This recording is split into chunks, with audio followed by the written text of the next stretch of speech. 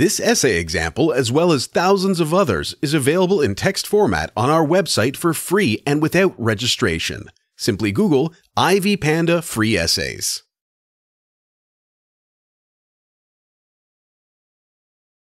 Monotheism is the belief in one God. This means that monotheists are of the belief that only one God exists. The Hebrew religion is monotheistic. However, scholars believe that monotheism was not always with the Hebrews. Rather, it evolved because Israel was surrounded by countries that were polytheistic, and the descendants of Adam and Eve followed polytheism. Thus, there was a need to restore monotheism. The early Hebrew belief was monolatry, the belief in a particular God, although not the only one in the universe according to some biblical scholars. Thus, many studies have been done to explain the origins and evolution of Hebrew monotheism. The origin of Hebrew monotheism can be traced back to the 6th century BC. Monotheism began when God called Abraham from his land in Ur, Babylon, as narrated in the book of Genesis. Abraham submitted to this God and left his motherland to serve the will of God. However, there was still the worship of other gods in Israel, and this was often referred to as idol worship. Gods such as Ashurabal are mentioned, clearly supporting the fact that early Hebrew was polytheistic.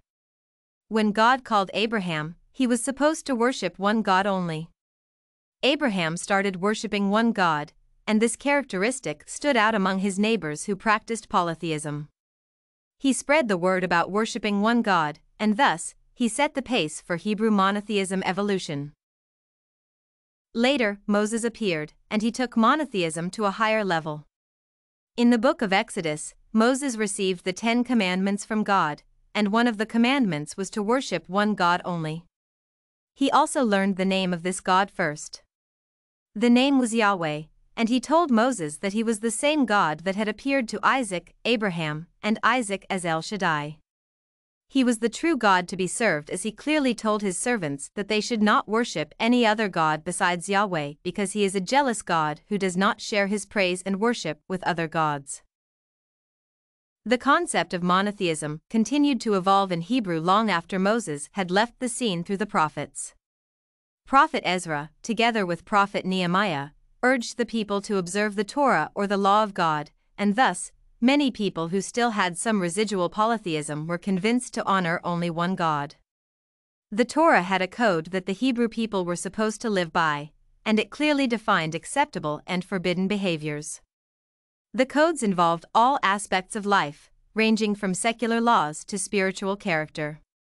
The Torah spelled out monotheism as only one God was to be worshipped, thus, people were in close relationship with this one God as he featured in every aspect of their earthly lives.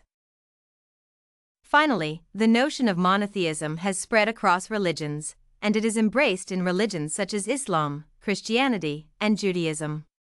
Today, many people in the world believe in the existence of one God who is all-powerful and controls the universe.